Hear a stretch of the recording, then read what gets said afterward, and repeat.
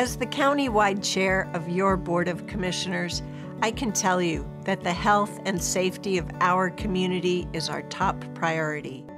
And right now, protecting the public from the further spread of the new coronavirus or COVID-19 is what it's all about.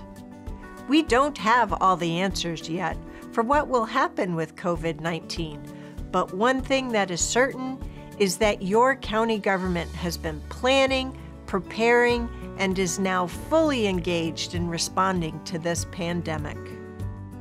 Part of this planning involves ensuring the continuity of critical public services.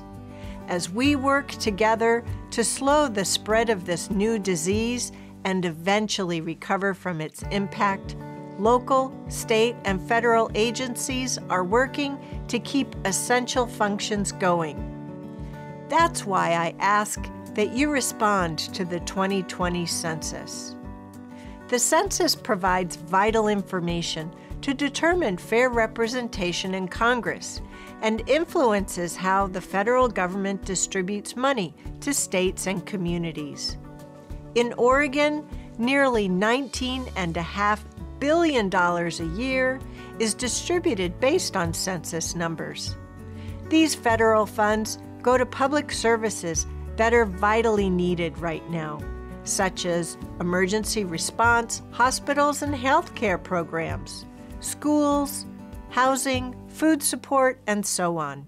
Federal funds based on census information also support our local economy and infrastructure, including unemployment insurance, low-income energy assistance, support for transit and for our roads and bridges. These resources are needed now more than ever to address the impacts of COVID-19 and to support the vitality of our community as we one day recover from this pandemic.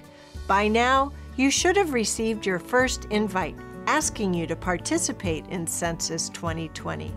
If you've already completed your census questionnaire, thank you. If you've not yet received an invite in your mailbox, please use your computer or smartphone. Go to my2020census.gov to complete your questionnaire. You can also respond by phone using the official Census toll-free number.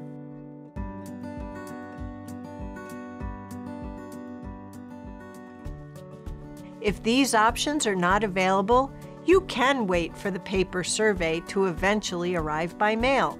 Please be careful about misinformation and scams that might lead you to non-official web pages or phone numbers.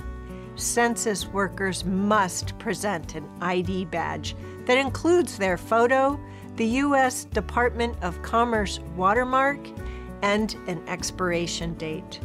To verify an employee's credentials, call the Census Bureau Employee Verification Number. What a great example of something we can all do while social distancing to prevent the spread of COVID-19. As you've heard already, the most important ways to slow the spread of new coronavirus include washing your hands well and often, and coughing and sneezing into your sleeve or a tissue. The Stay Home, Save Lives order from Governor Kate Brown requires us all to stay home unless we need food, medicine, or other necessary items, or if our job is considered critical and must be done in person. We all need to follow these new rules. Guidance and recommendations for COVID-19 are changing every day, sometimes minute to minute, based on new information we are learning. Stay up to date by visiting the websites and social media feeds for Washington County Health and Human Services, Oregon Health Authority, and the U.S. Centers for Disease Control and Prevention. If you have general questions about COVID-19, please call 211. We're all in this together.